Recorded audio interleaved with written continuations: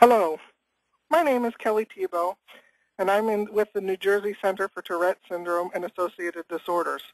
I will be your organizer for this evening and would like to welcome you to our fifth in a series of webinars. We are pleased to have you join us. When you exit the webinar, there will be a brief evaluation that we would like you all to fill out. All participants are muted, so in the course of the webinar, if you have a question, there is a place on your screen panel to type any question you may think of during the presentation. We will be answering questions at the end of the webinar.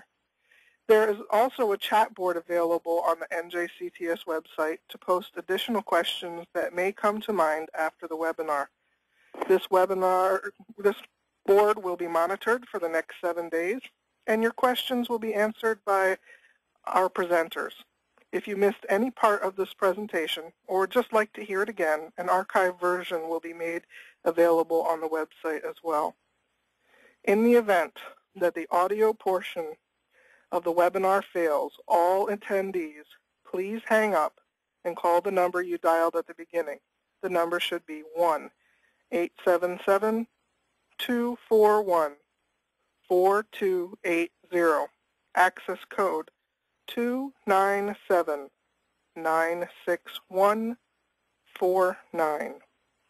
In the event that the video portion of the webinar fails and you get the exit survey early, our presenters will immediately move to the question and answer portion of the webinar. When the video is restored, we will pick up where we left off. Now I am going to turn over the introductions of our speaker to Martha Butterfield, the Program Coordinator of NJCTS. Marty? Thank you, Kelly. I want to welcome you all to the presentation portion of tonight's webinar. What you will see and hear tonight is Module 2 of our In-Service for Educators. Last week we presented Module 1, which will be archived on our website very shortly, where it can then be accessed at your convenience. This is the educator in-service that we offer to schools around the state so that educators can understand how TS and associated disorders can impact a student's success in the classroom. The webinar tonight will be presented by Janine Howley and Cheryl Ludwig. Janine has been a professional educator for over 2 decades. Her undergraduate and master's degrees are in special education. She has conducted workshops on Tourette syndrome and associated disorders for professionals in many New Jersey school districts, as well as colleges and universities. Janine is presently a teacher of middle school students in Ocean County, where she was recently selected Teacher of the Year. Janine is also a parent of an adult child with TS. Our other presenter, Cheryl Ludwig, is a nationally certified and licensed speech language pathologist with 35 years experience working with children in public schools, private practice, and as an adjunct professor at the College of New Jersey. On behalf of NJCTS, she presents in-service training to educators in schools and colleges across the state. Cheryl currently works as a speech pathologist in a county special services school district. She and her husband are the parents of 3 children, all diagnosed with TS and associated disorders. I would also like to welcome Sandy Romano, who will participate in the Q&A portion of tonight's webinar to assist with educational questions. Sandy was an educator for over 30 years, having been a special education teacher, learning disabilities teacher consultant, and child studies supervisor. She received her master's and educational specialist degrees from the College of New Jersey. She currently teaches at Rider University and consults for NJCTS. That concludes our introductions. I'm now going to turn the next portion of the program over to Janine and Cheryl to begin the presentation. Thanks. Good evening. I'd like to thank everybody for joining us this evening.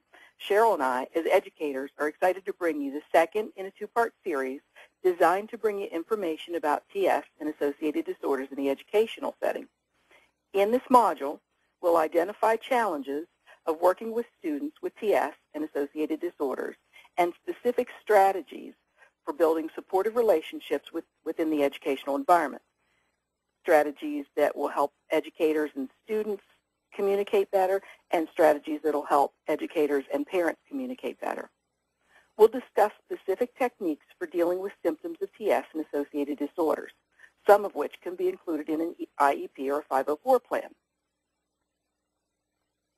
Let's begin with a brief overview of what TS is. It's a neurobiological disorder characterized by tics. Tics are involuntary, rapid, sudden movements that occur repeatedly. The tics may occur many times a day, nearly every day, or intermittently.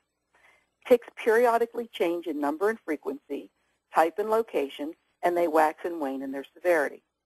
While some people with TS have limited control of their symptoms, anywhere from seconds to hours at a time, suppressing tics may merely postpone a more severe outburst.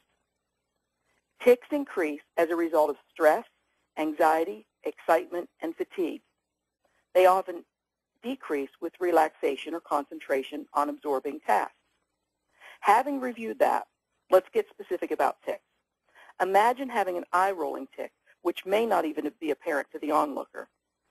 As a classroom teacher, I may observe a child who constantly seems to be a very slow reader, but if that child is a TS child and has an eye-rolling tic, I may not even be aware that the child is having the eye-rolling tic, and that's what's causing the slowness on the reading because they're not able to keep their place. They keep losing their place in the line of writing. Or think about, excuse me, or think about having a head-shaking tic.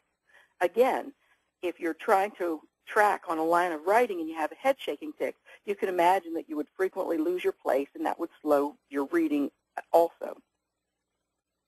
Vocal tics can be very disruptive in the classroom and can create social stresses for a student. This might be where relaxation techniques can help out. Cheryl? I have a feeling that Cheryl has dropped off the call. If you can continue on. Okay. Cheryl will be with us shortly, and she has many more suggestions specific to that. We'll start I'd like to move into reviewing about OCD.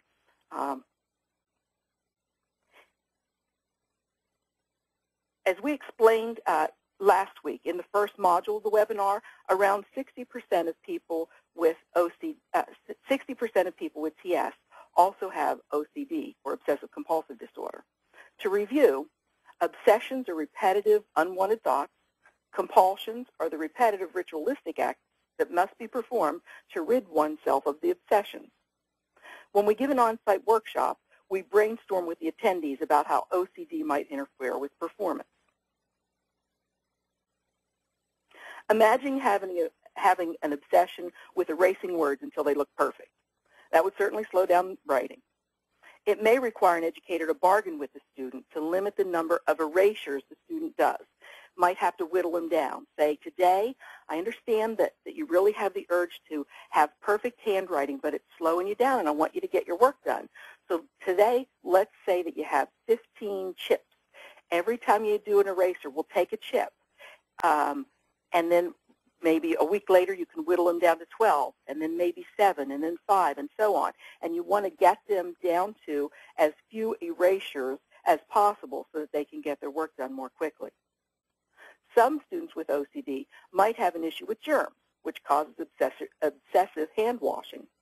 Hand wipes or hand sanitizer might come in handy here.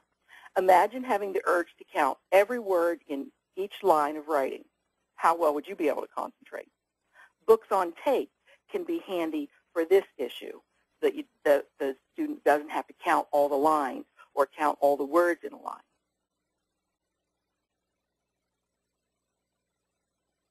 Let's talk about, let's move into challenges of working with a student with attention deficit disorder.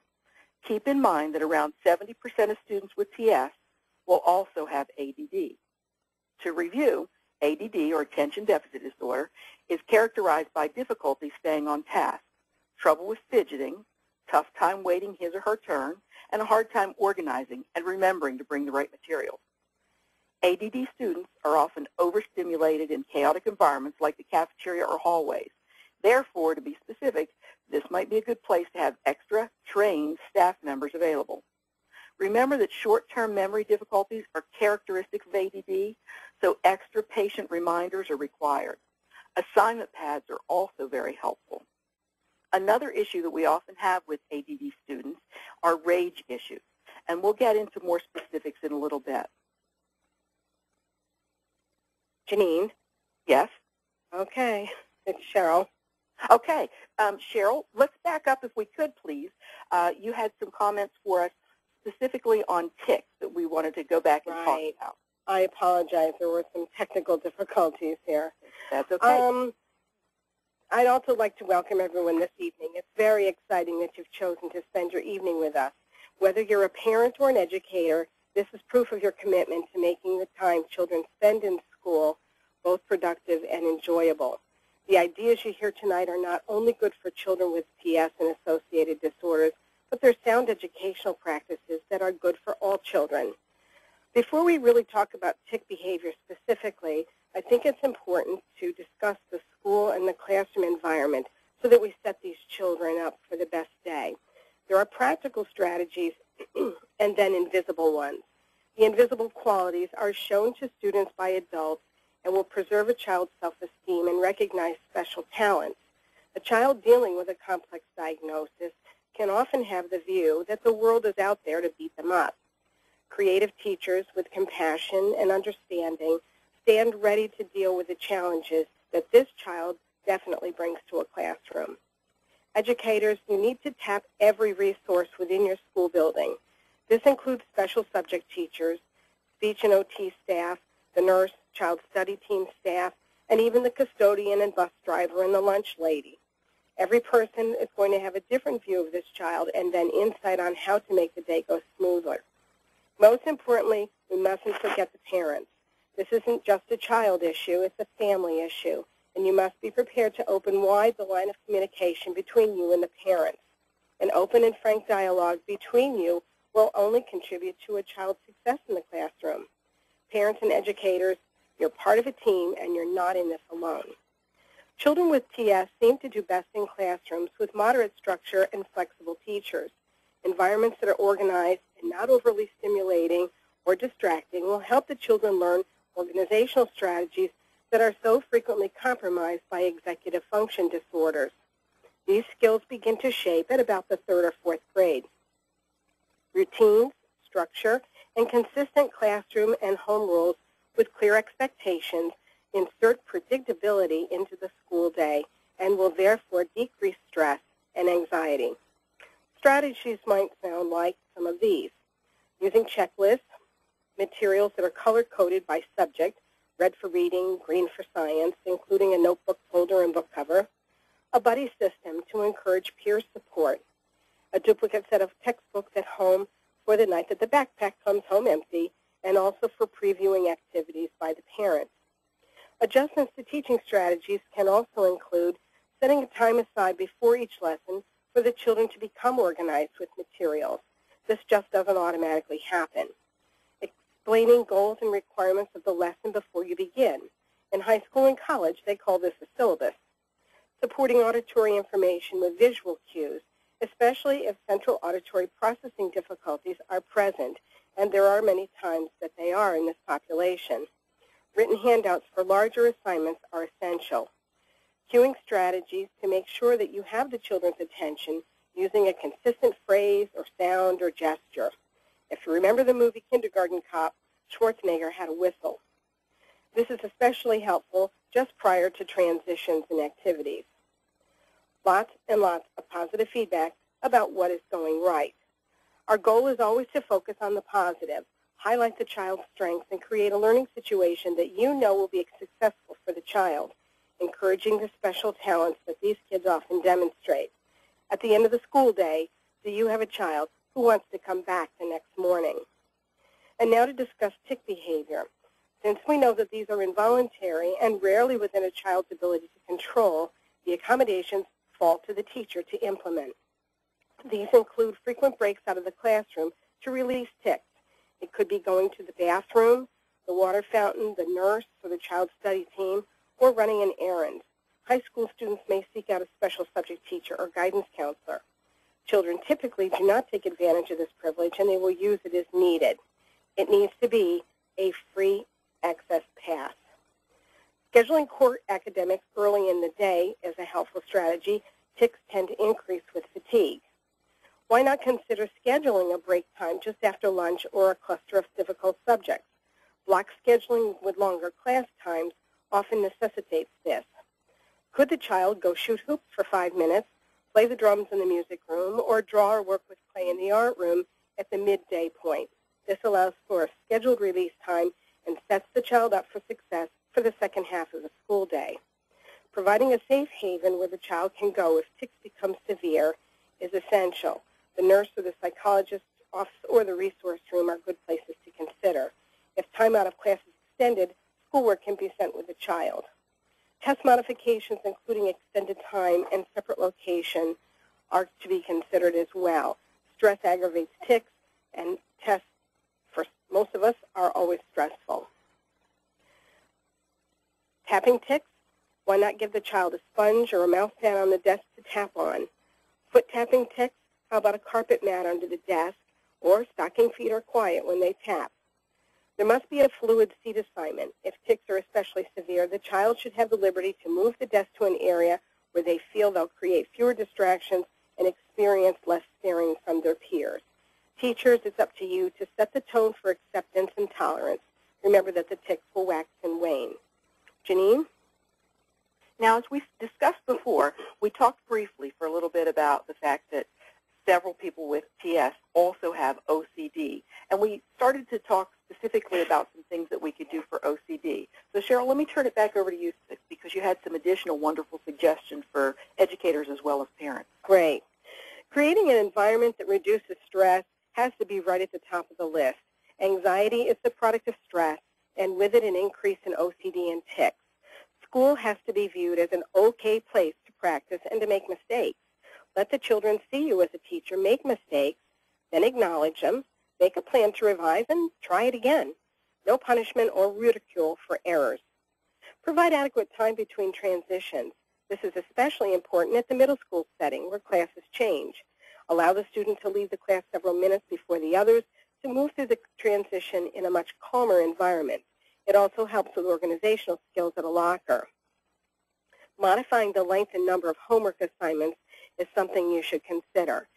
These kids are spent at the end of the school day, and lengthy assignments will increase the frustration when compulsions get in the way. The quality of the work product suffers, and the child ends up angry and crying. Use your homework to test the mastery of a skill and not as busy work. Need a really sharp pencil point? Need to grind 6 pencils to the eraser every day. Teachers will say that's too much time wasted at the sharpener, and it is. Mechanical pencils are the easy solution with a limited supply of lead for the day. Erasable pens can also be used. For those children with counting obsessions, Janine had mentioned books on tape. If this obsession continues out into other environments, sometimes distraction will help when moving through these other situations. For example, if the child is walking in the hallway and insists on counting steps, why not let them listen to music or sing along to music while they walk? MP3 players can also help to diminish some bus anxiety by creating a distraction. They may continue to sing the same song as they walk, but the singing is far more socially appropriate than the counting. After all, the military marches to a cadence. Symmetry obsessions to make things look right are best managed by allowing a child to use a computer for printed work and no more erasing a letter 15 times to make the perfect O. Graph paper for math work so that all numbers line up the way they should can also be used. Janine, ADHD? Yeah, as we said, about 70% of students with TS also have ADHD. When we do our on-site workshops, again, we brainstorm about how ADD might interfere with the educational environment. We said that ADD characteristics are often seen in the classroom, either with or without TS. Let's talk specifically about some things that we can do to help students with ADD issues. Specifically, let's talk about the rage issue. Cheryl? Okay. we're going to talk both about the ADHD and some of the rage issues. The term preferential seating has a whole new meaning for this child. There should be easy access to the teacher and yet the freedom for some movement within a space. If the child has tics as well, front and center puts them in an embarrassing spotlight. A quiet place in the classroom for independent work is helpful, and soundproof headphones might help to minimize auditory distractibility. Changing activities frequently with some advance notice about the transition, like in 2 minutes we'll be moving to the math lesson. It teaches a child how to end one task and then begin another. Breaking assignments down into manageable parts, particularly for high schoolers, giving advance notice of large and long-range projects, will teach children how to prioritize the work that needs to be done. Modifying a visual field is both a strategy for kids with ADHD and those in this population that have learning difficulties. If an entire page of math problems is too much to deal with, fold the paper in half or put bold boxes around the material that you want the child to focus on. Praising the accuracy of the work and not the speed, keeping a target goal in mind and keeping it positive. Teaching a class the task of closure. For kids that have Tourette's and OCD and ADHD, there can be huge chunks of information that they miss throughout the day due to these interfering behaviors. I can liken it to having static on my phone line and only hearing every third syllable of a word. And then there's just a lot of information your brain needs to fill in. And lastly, I would strongly urge to get these kids outside for some recess time and large muscle activity that definitely supports improved attending skills. I would also refer you to some of the work by Mel Levine.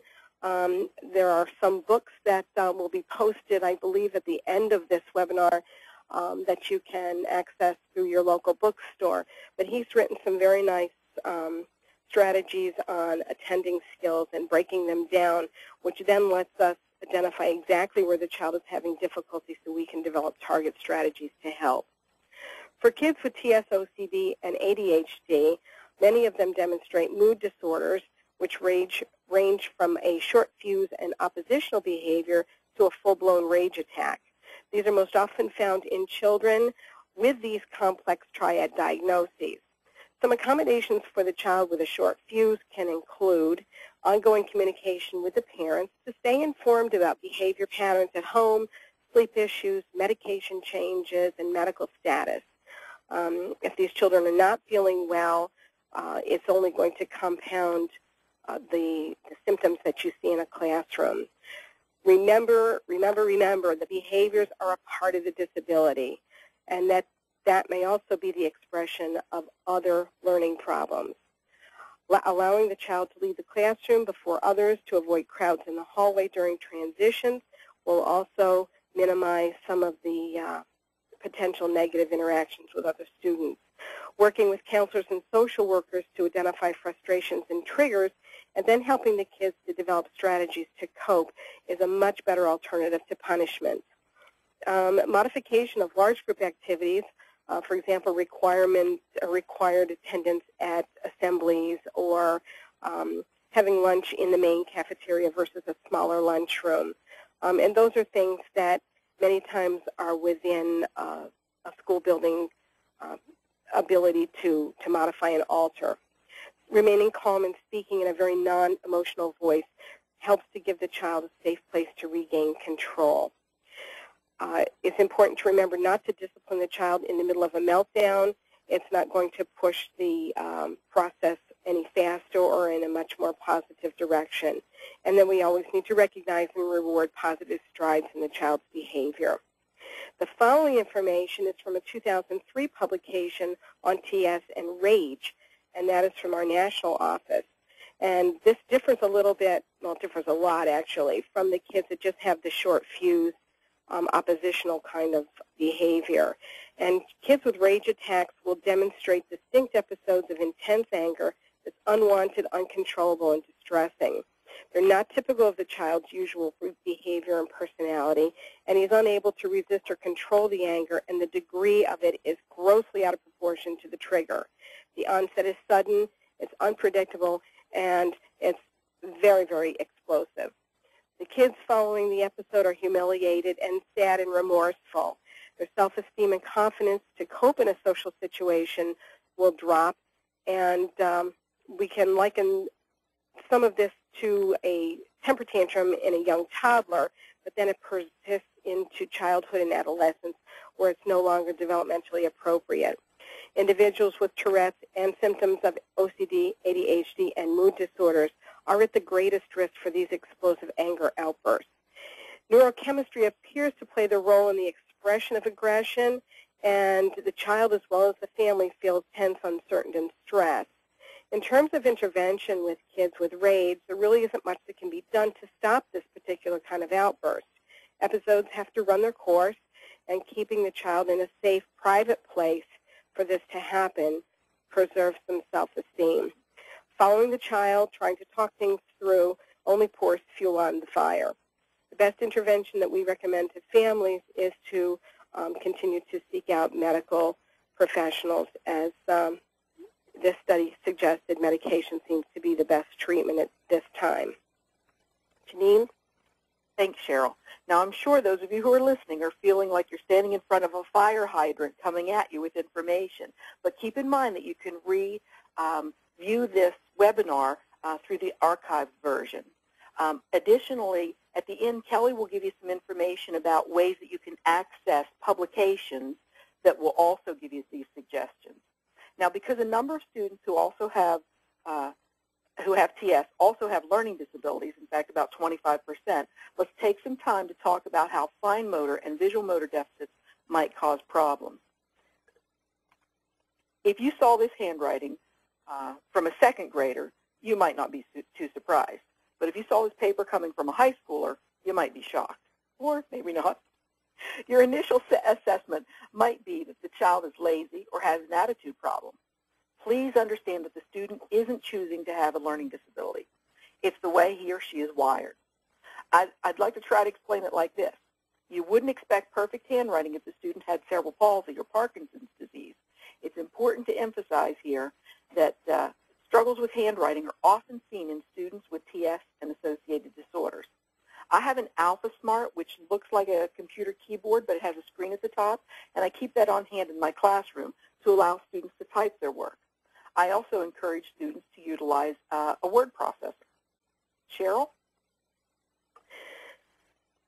All right. Tourette's and OCD and ADHD create the situation that alters the child's availability for learning. And I think that that's the key factor to keep in mind as we move through a school day, that if these things are interfering and they're consuming time and consuming energy from the child, that they're not available to attend to the lesson and to be there for the learning and the instructional part.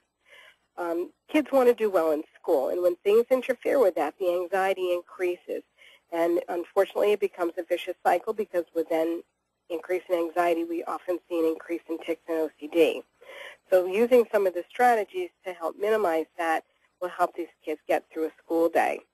We've talked extensively about books on tape and other supports that you can get through county library services. Minimizing the amount of copying from the board is a helpful strategy. If you can Xerox copies of notes, or there's special paper if you've got note-taking buddies paired, that one person is writing a very complete set of notes. That's not to dismiss the high schooler with issues from attempting to take notes, but then they can also rely on notes from a note buddy and have a more complete set of information from which to do their studying. For sensory issues, perhaps a special chair or chair pad. Sometimes I have seen classrooms where there's a stretch band, those exercise stretch bands, and we can put those across the front of the desk, across the front legs of the desk, and the child can have some sensory input by pressing and using that exercise band. I would strongly suggest a consult with an occupational therapist and a speech therapist, as well as your child study team, to develop strategies that are specific to that child's needs. Again, using the computer software, and a calculator with no penalty is a very helpful thing to get kids through the school day. photocopying notes or the chapter from a book, and then teaching them how to use highlighters to pick out the important facts in the material, or use highlighter tape. It looks like Scotch tape, and you can place it over text and then lift it and move it to another paragraph or another page. And it stays sticky for a long time, and it comes in different colors. It's kind of a neat thing to use. Using index cards to help visually track and to limit the visual field are some other things. In terms of taking tests, if this child is allowed to write directly on the test booklet, it's really difficult for schools, particularly at the college level, where they have to transfer answers from either a computer screen or a test booklet to like a Scantron sheet. So if you can allow the child to write directly onto the test booklet, that will take that factor out of the mix and sometimes makes it easier. Janine? I want to talk a little bit about peer training. Let me back up to the slide where we saw the handwriting. What do you think the reactions of an uninformed peer would be if a student with TS had really, really poor handwriting, or a really rough time remembering directions of a task, or displayed obvious vocal or motor tics? If peers don't understand what's going on, why a person makes the movements that he or she makes, it can lead to hurtful teasing. Therefore, peer training is extremely important. There are many different ways of peer training.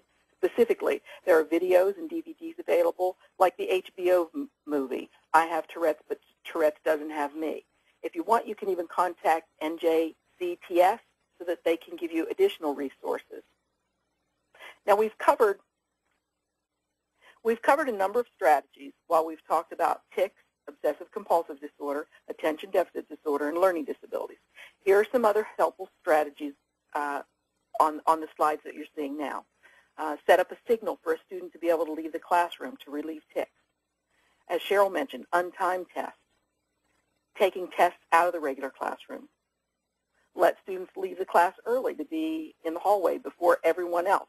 Or what I prefer is keep the student for the extra couple of seconds, maybe even a minute if they have 2 minutes to change class.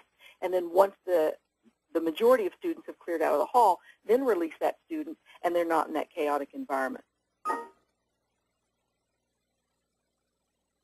For machine-graded tests, suggest that a student use a ruler or a straight edge, or as Cheryl said, an index card to keep everything lined up.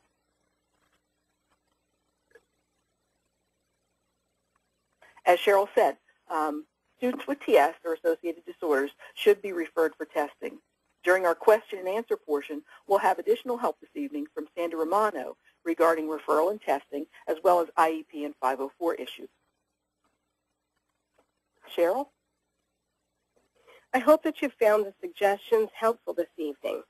It would be nice to just email everybody one sheet of strategies and accommodations to deal with school challenges, but this would never work.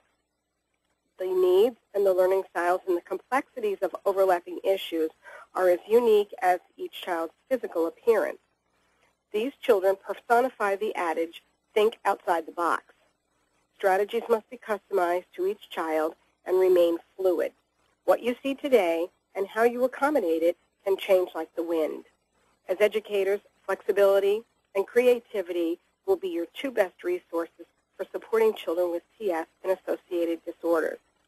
I often tell colleagues and graduate students that there is a reason for 26 letters in the alphabet, and that is so that you can have a Plan Z. Janine?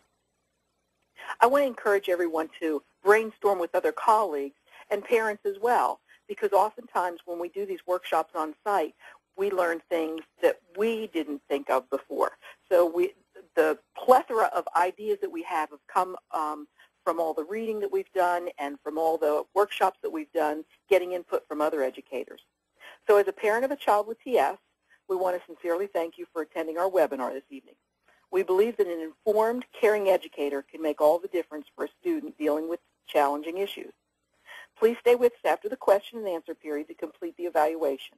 Your feedback will help us greatly. Participants, I'd like to reach out to you and ask that you encourage others to access our archived Module 1 webinar from last week, as well as this evening's webinar, which will be archived shortly. If you participate in the entire webinar, professional development hours and continuing education units are available.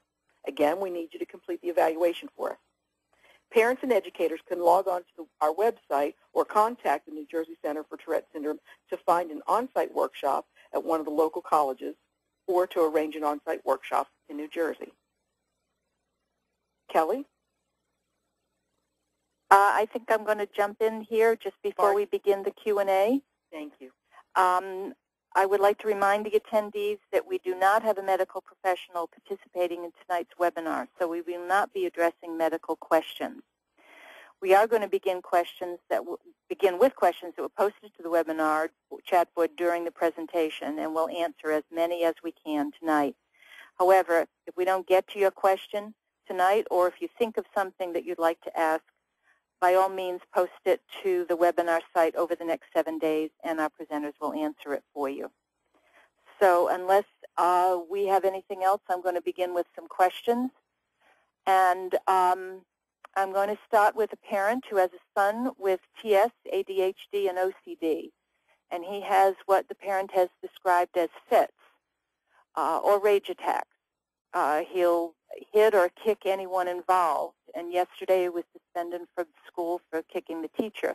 We're looking for some strategies on how his school can handle this situation. Ladies? I've experienced children in the classroom situation with those kinds of issues. It's really tough to deal with.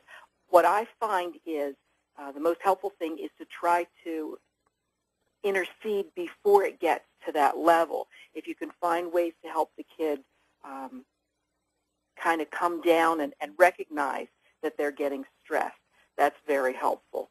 The resources that are being shown right now, Rage, the Explosive Child by Ross Green, is a fantastic resource for just that specific issue. I would also suggest that we give this child a set of, as best you can, a set of, if we can build in strategies so that when they get a sense that this is going to occur, that there is a easy access path to a calm place or someone that's available to help and try and intercede and maybe work things through verbally if it's not the explosive rage that I mentioned earlier. That is kind of a bit of a mystery in that the episodes seem to be kind of unprovoked and just so spontaneous that we really cannot always find what the trigger point is, so that if that's not the issue and we can begin to have the child understand what's causing or creating some of the anxiety and the frustration and tension, and then begin to build in strategies to deal with some of that. I have a child of my own with rage issues, and so I know how very difficult it is to deal with, and also with the school population to acknowledge, because there are things that are definitely beyond control at that point, but you know, the child has to be responsible for behavior in the school building to some degree. So I would suggest that the explosive child, and also consulting with your physician to make sure that there aren't any other issues that they can support you with. Okay, thank you. Another question. I am a parent of 3 sons with Tourette, and as well as a special education teacher. Students without learning disabilities find it difficult to process and accept the seemingly unfair accommodations made for students who need organizational and behavioral allowances. This parent's looking for suggestions to communicate differences in individual student needs that doesn't embarrass the student needing the help. In my school, we often say fair isn't always equal. And I try to let each student know that I'm going to try to make sure that their needs are met, and what may meet their needs may not seem fair to others, but each child is an individual. Cheryl? I would agree and concur on your statement. The first thing I was told by a pediatrician is fair is not the same for all children. fair as what each child needs. And if that's a philosophy in a classroom and accommodations or different strategies to accommodate learning styles for each child are there and demonstrated to all children in a classroom, that it builds a better understanding that, you know, you may need some extended time for this. That's frequently a huge issue at the high school level, is that some kids are getting extra time to take a test, and others, you know, are held to the tighter constraints, and that we have to make some accommodations for every child to support them so that they can achieve to the best of their ability. Oftentimes what I do also is I use physical issues that kids are familiar with. Like I might compare it to diabetes. I might say, you know, a diabetic might need snacks during the day. Now, you might not get snacks during the day because you don't have diabetes, but a child with diabetes needs that. And so if a child has ADD or OCD or TS or something else, they might need different accommodations, just like the diabetic might. Or just like a child with allergies might need certain accommodations within a classroom, like don't bring pets in or something like that. So if you compare it sometimes to physical issues that children are real familiar with, it sometimes makes it easier for them to understand the ones that aren't so clearly seen. Okay. We have two questions that are actually very similar, so I'm going to kind of read them both, but I think they touch on the same things. One relates to how to handle a classroom situation where a child's tic, for example, vocalizing or clapping, might be disrupting the learning process for the other kids. And a similar question from a high school teacher who has a student with OCD, and this student feels compelled to speak over and interrupt the class and interject all sorts of comments. And so this teacher also is looking for some strategies on that. So in both cases, the student with TS is the tics are really interfering in making it hard for the teacher to conduct business in the classroom and not disrupt the other students.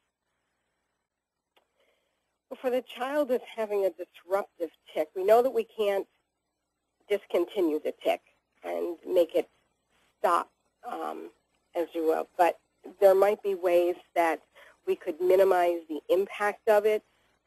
If the loud sound is banging a desk or clapping hands, we might be able to suggest that in place of that, the child could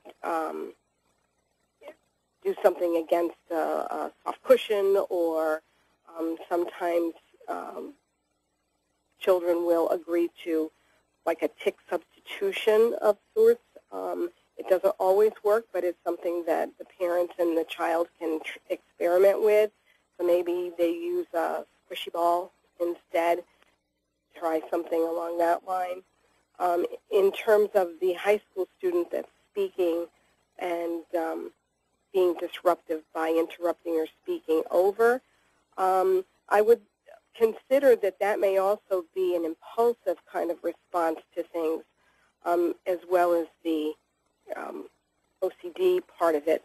And some of that could be reflected in or addressed in some social skills dialogue and discussion about appropriate ways to have conversational exchange and waiting until the other person has finished speaking, and address it more from an impulsive perspective than maybe the OCD. Janine, you had a suggestion? Yeah, good suggestion, Cheryl. I think that it's important to validate the child's need to do this. So Right. The way I generally do it, and I have many students throughout the years who have had the ADD issues, so they have the impulse control issues, and I notice a lot of them do the tapping on the desk or the tapping of their foot. And what I'll do is very quietly go to them and say, I understand that you have that urge to tap. I'm not saying you can't tap. Hello? Hello, did somebody call 926-4584? No, we did not. Well, this is on my caller ID. We're in the middle of a webinar, so there's nobody here that would have been dialing out. Oh, okay. Oh, Okay? sorry. No problem. Bye. Or something like that. The vocal tics are a tough one, and sometimes all it takes is allowing a student to leave the classroom. One of the things I've worked out with the secretaries in my building are if a child's having a real issue, and it could be, maybe it could be vocal tics, maybe it could be an anger issue coming up, any of the issues that would be interfering with that child or any other child in the classroom being able to achieve or being able to focus or attend a task or complete work, what I'll do is I'll act like I forgot to send something to the office in the morning. And I have a note on an index card that's tucked in one of those interdepartmental mail envelopes. And I'll say, oh, no, I forgot to drop this off in the office this morning. You know, Billy or Sam or Jane or whatever the name is. Can you run this down to the main office for me? And that will get the child out of the classroom environment just long enough. Sometimes by them changing what they're seeing, their environment, that may be enough to do the trick. So they'll go down to the office. The secretaries will open it up. They'll see the note that says, needed to get out of the room. They'll sign it, put it back in the envelope, and say, okay, give this to Ms. Howley, and the child will bring it back to me. Now, I find that real effective with 8th graders because sometimes, as I said, just getting out and moving or just changing environment sometimes is enough to bring that, you know, under control. And I understand it means time out of the classroom, which is a problem, but if the child and other children aren't able to gain anything from that classroom situation at the time, it might not be such a bad trade-off. I call that the empty errand. Yeah, there you go. Okay, thanks. What accommodations may help the student cope with the challenges in the classroom other than educating school staff on the condition? Educating other peers. You want me to repeat that? Yeah, if you would. Okay. What accommodations may help the student cope with challenges in the classroom other than educating the school staff on the condition? So what can you do besides, you know, educating the faculty? Are there any accommodations that may help the student cope? I think peer training is real helpful because as peers understand it from a neurological perspective, you know, at whatever level they're on, as peers understand it, they're more patient and more tolerant, and it takes some of the stress and anxiety off of the TS student. They absolutely need to understand what's happening and the reason for it.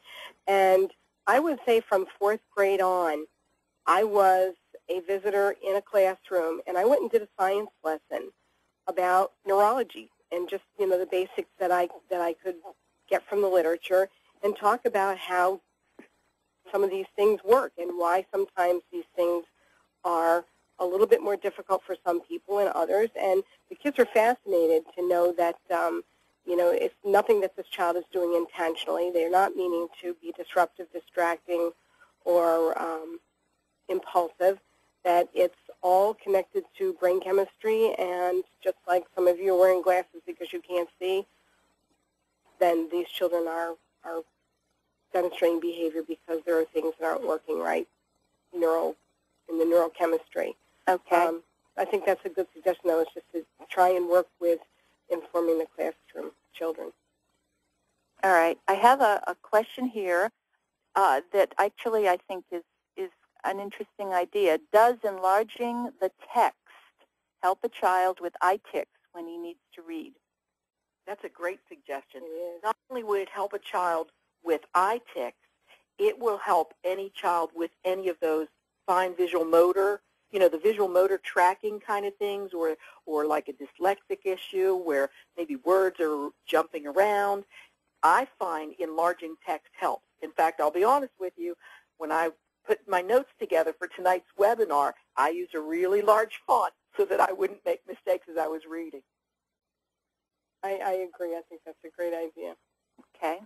And then just to add one more thing, sometimes blocking visual field will also help, so that rather than have one full page of text, maybe only have something, whether it's an index card or a dark colored piece of paper that can be placed over the main sheet of text that will only expose several sentences or a paragraph at a time, and then show the child how to move that so that the text that they need to read is exposed and the rest is blocked out.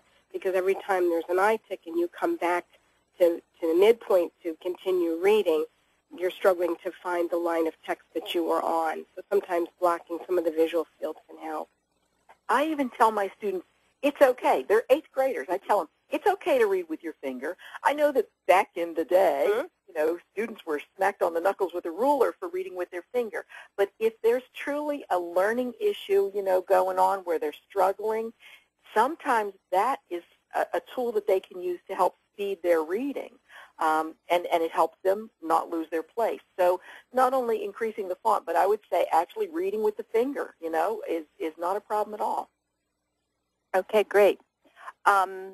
What can I do to stop a student from chewing on the eraser end of his pencil? I'm not sure that we can stop a student from doing that. If it's like an obsessive thing or a nervous kind of thing, I guess you could possibly offer gum chewing. I know that's not allowed in my building, but that might be something you could work out with an administrator to sort of replace that urge to chew. It's like an oral fixation, and that's why they're sticking the eraser in there. Right. I would say just have the kid use their own pencil, and if they want to chew on it, they chew on it. As long as I don't have to touch it, I don't really care. I think if you can substitute something more appropriate to chew on, that might be a suggestion. There are, and if they consult with a speech therapist, there are things called chewy sticks, and it looks like the best thing I can liken it to is like a rubber sort of pretzel rod sort of thing. I mean, they're different colors and shapes and sizes, but it would look something like that. And chewy sticks are sometimes helpful. It gives kids that have the need for that sensory input something that they can use that's more appropriate than chewing on pencils and, you know, cutting their mouths on wood or leather, metal pieces from the eraser part. So if you talk to a speech therapist, they can probably direct you to the right catalogs to find those. They're inexpensive, and it's more appropriate. Okay. Understanding that it is important to be sensitive to the student's special needs. It is also a delicate balance to know when to push and when TS is being used as an excuse for less than typical work. How do you make such a differentiation? Well, that's yours, Janine. You're in the classroom every day. Yeah, that's a real tough one, and it really takes knowing the students. I try to always just be encouraging and not be too frustrated if they don't achieve 100% every day, because truly, I mean, how many of us are able to achieve 100% every day? Some days we go to work and we're just not quite up to snuff. So I would just say I would continually be encouraging and saying, I really need you to get that done. Now, I'll be honest with you. Sometimes if I see a kid being a slacker, I might go to them and just very quietly say, hey, what's going on? Are you real tired today? You know, is there an issue? Are you not feeling well? Something like that. Sometimes if they feel like you're connecting with them, you might get more work out of them. Or I might say, hey, I'm available at lunch or after school if you need extra time to get that done. You'd be amazed how fast they get work done then. I also would consider adjusting expectations if you observe an increase in the severity of the tics. So if tics are really out of control at any point in your school year, that's when I kind of monitor what my expectations are and make adjustments, knowing that when they subside, and we know that they wax and wane, and when things subside and calm down a little bit, here's your opportunity to step up to the plate. We've got some work to make up. And if you have that dialogue, particularly with kids in middle school and high school, if you have that dialogue, I can be understanding and accommodating to a greater degree when the tics are really out of control. But when things settle down, you know, now is really time to get a lot done. Okay. I'm just reading this now, and I believe it's a question. I just haven't, I need to understand it, but I think it's worth bringing forward. This question is from a woman. She says, I am a psychotherapist and the mom of an 8-year-old son with TS and ADHD. My son academically tests in the above average to superior range, and the mom is conflicted about supporting the special ed classification. So that's, I think, a point that might be worth addressing, and whether it's something that the decision has, will allow for some accommodation, but does it make a difference if you have that classification? Do we want to bring Sandy in on this? That's fine. Hi, Sandy. Hello. Hi, everyone. I think the question is very important. I think that the special ed classification certainly provides many supports for the child. So it provides a safety net for the child, but it should only be utilized if it's needed. It was not designed to be that a classification be given out when someone was just basically diagnosed with a disorder, but rather whether there is an impact educationally. Well, it would seem so, Sandy, in this particular case, that having this classification has allowed so much more for accommodation that he's thriving now. Absolutely. But there's this kind of sense about stigma, which I think shows up for a lot of parents. I think the stigma is much less now than it used to be back in the ages 20 years ago. And I think you will find more and more parents are seeking out the classification and the services that are provided. I would certainly urge that the classification be continued if it's being successful. I think it's very important. It helps the child's self-esteem. I also think it's important that the child understand what this means and that this does not reflect on them as an individual, but it's simply a learning style. So I hope that helps. Okay, thank you. I have a question about erasing. If a student has OCD along with TS and erases to perfection, what can be done to help? Word processors and computers. That would be my first suggestion. The font is always consistent, and if the child finds a font on the computer that is satisfactory in terms of the OCD, every time that O strikes on the computer, it's going to look exactly the same. And it does make for a much smoother and quicker homework and school process. I would also say making some accommodations in the amount of homework that's required and writing that's required. If the child can respond to questions in alternate ways, sometimes doing it on a tape recorder or demonstrating mastery of the subject through a different kind of project. It's not necessarily writing. Can you draw a picture or demonstrate your knowledge of the history topic in a different way than writing a report? Find that acceptable and allow the child to do something maybe orally. And if computers aren't available in the classroom, keep in mind there's other tools like the AlphaSmart that we mentioned earlier in the webinar. Okay. And I think we have time for one more question. What are some strategies for helping a student who has TS and ADHD and is frequently distracted while reading independently? Now, this kind of falls a little bit into the category of the previous question, and maybe reading by finger might be the solution here. I would agree. That's certainly a good accommodation that will be very helpful in that situation. Also encouraging the students, when you find that they've sustained their attention on the task for a little bit, and I know it's labor intensive, but the end product is what you're looking for. When when you find them staying on the task for a little bit, make sure you reinforce that. Hey, I saw that you stayed on task for a really long time, or wow, you really read a lot of pages before you took a little mental break. That kind of stuff might help. So encouraging to help shape that behavior so that ultimately they'll be able to attend more.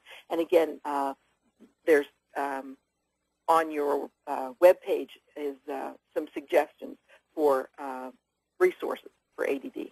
This was an independent reading task, Marty? Yes. I love beanbag chairs because if you give the child sometimes a change of a place to sit, and it's not a desk or it's not a chair at a desk, which oftentimes is not a real comfortable seating place anyway. If you give them a change of a place to sit that's different, it's a big beanbag chair or some other kind of chair or place to sit. Sometimes just that comfort of being in a better seated position for the reading. Or those real big squishy pillows that they have. Yeah. If they could even put that on their seat and then sit on that so that they experience more comfort. Mm-hmm. Sometimes just that small change will allow the child to stay on task that much longer. And also making sure that if you want them to do that independent reading, that there isn't a lot around them that's distracting. If there's construction going on in the playground and they're seated next to the window, well, shoot, I'd want to watch the backhoe instead of reading book too. So trying to minimize the distractions that are in the room during that kind of an activity might help. Okay. And I think that's going to conclude our Q&A for tonight. Thank you, ladies. Yes, thank you all for joining our webinar on an in-service for educators module tool. Our next webinar is on October 29th, and it will be given by Dr. Lori Rockmore. There is an exit survey which should show on your screen as you exit. Please fill out the evaluation on the exit survey. The chat board will be open tomorrow and available for the next 7 days on the NJCTS website for any questions that were not covered in tonight's presentation. That website is www.njcts.org.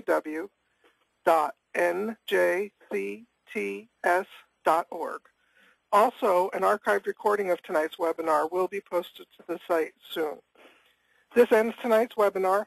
Thank you, Janine and Cheryl, for your excellent presentation, and thank you, everyone, for attending. Good night. Good night. Good night.